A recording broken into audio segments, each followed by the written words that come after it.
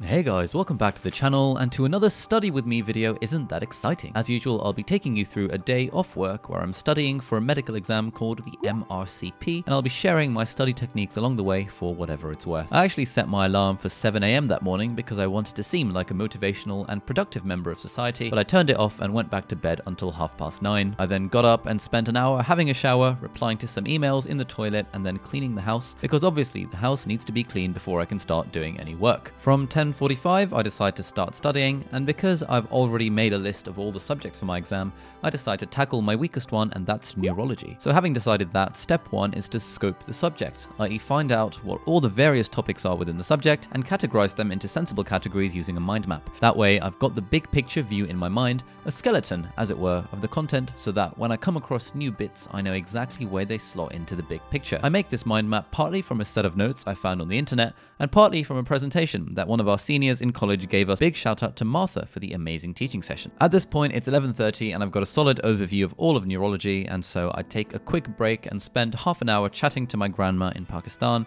thereby signaling what a wonderful grandson I am. From noon onwards, I bash through questions on Past Medicine, an online question bank that everyone uses for medical exams in the UK. I select just the neurology questions, because that's what I'm doing today, and as I'm going through them, I'm turning everything I get wrong, or everything that's new to me, into a flashcard on Anki. I'm going to explain this in a bit more detail, because this is basically my whole strategy for past paper questions. In the world of productivity, there's an idea called quick capture. For example, if you're building an effective to-do list or note-taking system, you want to be able to capture any idea you have quickly and efficiently into whatever app or notebook you're using.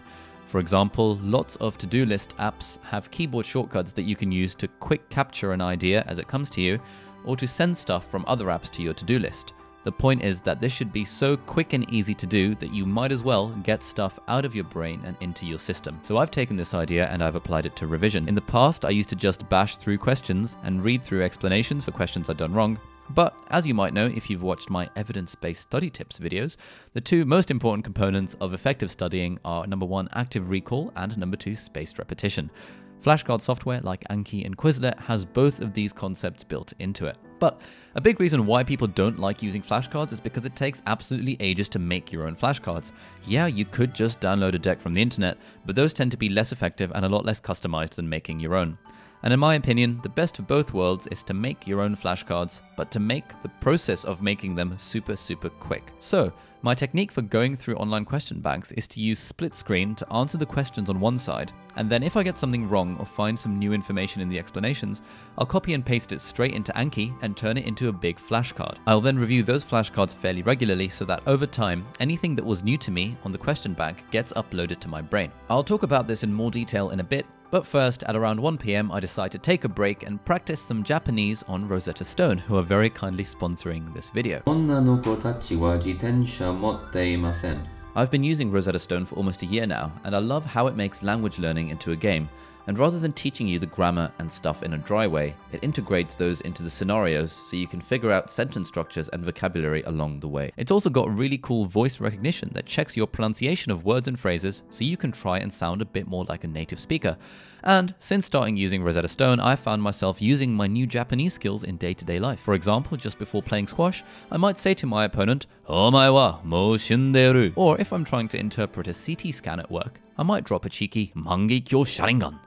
Anyway, if you fancy learning a language, you should definitely check out Rosetta Stone, and you can use my code in the video description below to get 50% off any subscription plan. Especially if you're going away somewhere interesting over the summer, it might be quite a fun use of your time to try and learn the language before you get there. Anyway, with that said, let's get back to studying. For the next couple of hours, I continue to bash through online questions and quick capture every piece of new information into Anki. If I come across anything that's completely new, I Google it and try my best to understand it before I shove it into Anki for memorization. By the way, if you're wondering why I'm using Anki rather than Quizlet, it's because while Quizlet has a prettier design, inputting stuff into Anki is a lot faster than inputting it into Quizlet. And because this method relies on quick capture to generate flashcards efficiently, I value speed of input far more than prettiness of design. At around 3 PM, I decide I'm going to be a complete waste man for a few hours, and so I watch some YouTube videos, including Neil Gaiman's commencement speech video, which is pretty solid. I do some singing and research some recipes for overnight oats, which inspires me to take a trip to Waitrose and buy some ingredients because I'm a classy guy. When I get home, it's about 5 PM, and I spend the next half an hour editing a video, which gives me a burst of energy that I can use to sustain myself while studying until dinner time. At 5:30, I spent some time converting the sketched out neurology syllabus I made in the morning into an organized set of toggle lists on Notion, my new favorite note-taking app. This further reinforces the skeleton of the subject in my head. It also means that when I come across something that's particularly new or tricky, I can copy and paste it into Notion at the same time as making a flashcard. This means that over time, I build up a bank of copy-pasted notes for anything I found difficult, so that if I'm doing a speed revision session, I can blitz through each subject and try my best to actively recall the contents of each topic. By the way, in case anyone's wondering why I copy and paste notes rather than writing them myself, it's because I consider writing my own notes to be a complete waste of time, especially in a subject like medicine, where others have already done the work for me. There is absolutely no point reinventing the wheel, and the evidence from hundreds of studies has shown that summarizing content is a very inefficient study technique and absolutely sucks in comparison to things like active recall and spaced repetition. I talk about this a lot more in my evidence-based study tips video series, which will be linked down below. From 6:15 onwards, I review some more questions on past medicine and quick capture everything into Anki and Notion. I decide I want a change of scenery, so I lounge on the sofa. And something I forgot to mention earlier is that while doing all of this studying, I've got my Study With Me public playlist on Spotify playing through my Amazon Echo speakers, sadly not sponsored, and so I'm hearing banger instrumentals from films, TV shows and games to keep myself entertained as I study. Again, I'll put a link to the playlist in the video description if you want to check it out. At 7 PM, my friend Jake rocks up to the house, and we decide to bash through some of the Anki questions together because he's also taking the MRCP. We used to do this back when we were in medical school together with our other friends, so it's a nice throwback activity and adds some variety to the otherwise fairly monotonous day. From 8 PM, I decide to change things up a bit and do some hematology for half an hour, and then at 8:30 I decide I've had enough of studying for one day, and so I watch some YouTube videos until some friends arrive for Game of Thrones night, with takeaway from GBK to see us through the episode. And so ends this Study With Me video. I hope you found it at least partly useful, and I'll definitely make a video talking more about the quick capture Anki technique in a lot more detail. If you've got any other questions, please do leave them in a comment below and I'll do my best to reply to everyone. If you liked the video, please give it a thumbs up. If you haven't subscribed to the channel yet, then please consider doing so.